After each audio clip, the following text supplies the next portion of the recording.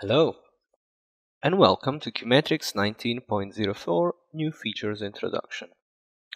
Today we will focus on the new functionalities that have been added to our wallboards. The most eye-catching addition is the new table widget that replaces and expands upon the old table widgets. The first thing we notice is that these tables are now sortable in descending and ascending order based on whichever field we may choose. The second important aspect of these new tables is that we can now choose which columns we want to show, so that we can focus more on the information that is important to us.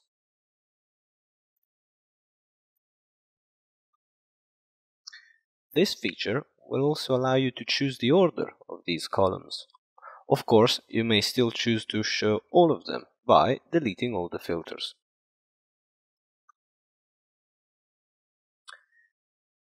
We also added 3 new table widgets: aggregated by queue, aggregated by tag, and agent and outcome.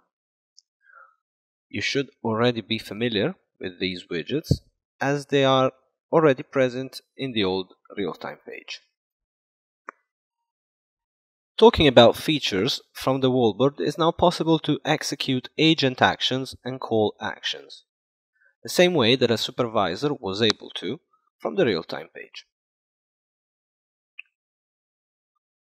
Let's take a look at these new actions.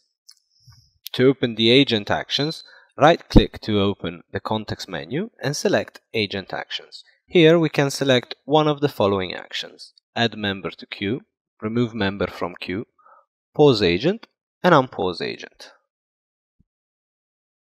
By filling in the rest of the information based on the action we want to perform, we will be able to, for example, add an agent to a queue, in this case agent 200.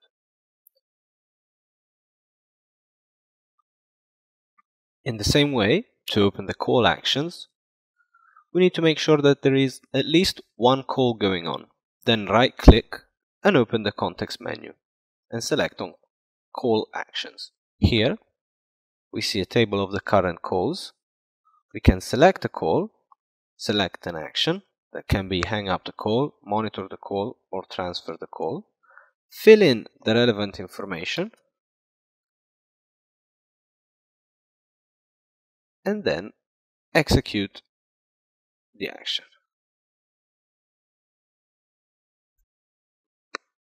As you may have noticed, now we also can filter the widgets by selecting more than one queue at the same time.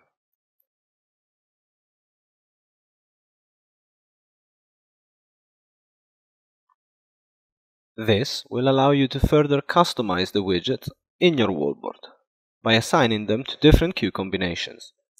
This is also very useful if you want to divide your widgets between inbound and outbound queues, in case of a multi-directional call center. The wallboard now sports a brand new WebRTC softphone.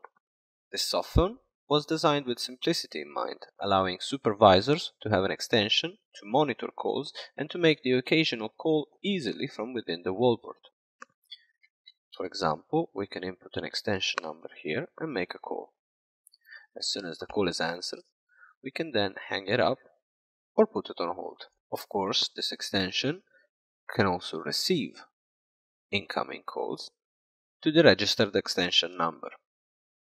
If we want to configure these softphone settings, we can go here to the phone settings icon, set the username and the password for the extension, and even some advanced options. For more information about the WebRTC software and how to install it and configure it, please head to our online QueueMetrics blog, where you can find updated tutorials. Finally, by very popular demand, a new widget has been added to the wallboard. This widget is of very simple structure and monitors an agent individually. This allows you to see various information about the selected agent. In particular, we have 3 items of information. They are the number of taken calls, the average talk time for the agent, and the total talk time for the agent. This information is key to monitor your agent's performance, especially if paired with the live agent information widget that was already present. This is all regarding the new wallboard features. Make sure you request a demo through our QueueMetrics homepage at QueueMetrics.com. Thank you for watching.